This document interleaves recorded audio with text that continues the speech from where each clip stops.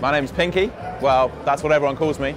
My name's Andrew, but I've been Pinky for as long as I can remember. I'm from London, so I play poker in London, play the cash games in London. Casinos I go to at Asper's had the cash game festival earlier this year. Played again a couple of months ago and then came here. The action's good, we're having fun. Go out on the town tonight. I had my wife and my daughter watching me tonight, telling me I was a nit. I love the fact that it's a cash game festival. I don't play tournaments, I don't really enjoy playing tournaments. I don't want to sit and play for 12 hours every day. It would be great if there were more like cash-only festivals, because I mean that's where poker started, isn't it? Poker's been cash games, and they invented tournaments to kind of get people into the casino to play cash games. Yeah, I prefer the cash games, you know. I play poker probably almost 15 years, 12, 15 years, since I was at university, and then, you know, never stopped. I play a lot, I take it seriously.